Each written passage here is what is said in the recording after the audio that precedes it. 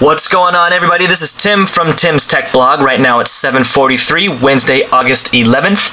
And right now I'm hitting you guys with a video, a review on the PowerSupport front and back film set for the iPhone 4.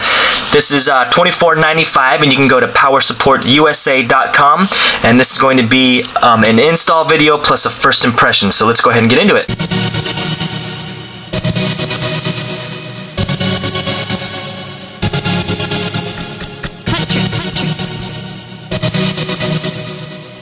I got the HD anti-glare film one. This is $24.95. Again, PowerSupportUSA.com. This set includes one anti-glare film screen, one crystal screen film, and one crystal back, and then two pre-installation films. Now those are used to just kind of fend off any dust that you may have. So if you guys don't know, I have a Twitter account, and it'd be really cool if you guys follow me. It's at Tim's Tech Blog, and you guys can follow me there to get all my updates about technology, music, basically everything tech related, and a few giveaways that I'm going to be doing very, very shortly here. You want to make sure that you're following me. Crystal back, just nice and cut out for the camera there. We've got the one HD anti-glare for the front. As you can see, it's got a little frost to it. And then we have the one crystal clear front as well. Now you can take a look at those cutouts. They look really nice. I'm a big fan of PowerSupport and their solutions that they came out with for the 3G and 3GS. So I'm really anxious to see how well they carry over to the iPhone 4 as far as, you know, port cutouts and durability and all that stuff, and quality, basically. Like I said, I'm going to use the front, the anti-glare one, the crystal, or the HD anti-glare. That's the one I'll be using. And so I'm just going to go ahead and ditch this SGP one, even though I really don't want to. It's super nice, but hey, gotta try some new stuff out. The way that I use them, at least, is I just peel one side of it off, and I come over here, and I just start taking away the dust. HD anti-glare film set, and I'm going to do the taco style. I'll show you guys what I mean by that here shortly. So the taco style is if you just kind of fold it in place like this and just kind of set everything, line it up as you're going down.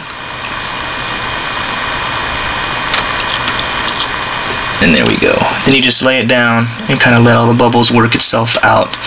The way that I get these out is by taking two pieces of tape and lifting one end up while still trying to catch the old dust there. So we're going to try to do that real quick. Go to the other side and try to get out all these stinking pieces of dust. You guys, when you're doing this, just take your time, be patient. The more frustrated you get, the more unhappy you'll be with the results. So just take your time, go around the phone, and just, you know, move at your own pace, but don't get frustrated. Okay, so I got the black leather decal taken off there, so now I'm just giving this one little wipe down, and then I'll install the crystal back here. Again, with the taco style, just line everything up with the camera port. Lay down, nice and easy. Okay, so get on there. Few pieces of dust, so I'm going to do my little two-tape technique here and then try to get these bubbles out. Alright, so as you guys can see, I have the anti-glare, the HD anti-glare film set on here, and I got all my air bubbles out, and it looks really good. So here's what it looks like with the display. Does not, I mean, it looks great. As you can see, there's barely any hazing going on. You know, everything looks really sharp and crisp, and it gives you that nice little frosty feel. So once again, there it is. Everything's really sharp and poppy. Now on the back, you have the crystal guard on there, and that basically looks like a naked iPhone there, doesn't it? The camera cutouts are really, really nice, and I'm highly doubting that this is going to affect with the flash. Everything looks really, really good. Now, I'm not gonna lie, this was kind of a pain to install, being that it is a dry install. You don't, you know, like Zag, you have like solution that you put on there to get rid of the bubbles and stuff, but this was a lot harder. You have to be very patient. You may end up with a few bubbles, but you saw taking two pieces of tape and doing it that way helps out a lot. Otherwise, my first impressions of this product are good. However, I really like the SGP skin guards that they offer. So, and for the price, you know, it's $14 for a pair. This was $30, you know, given taxes and shipping. So, you know, I like it a lot. but I'm gonna have to stick with SGP. But you know, if you guys have any questions, just hit me up. Once again, just one final little walk around the phone of how everything looks, the cutout there. Again, your apps, everything looks great. You know, text looks awesome.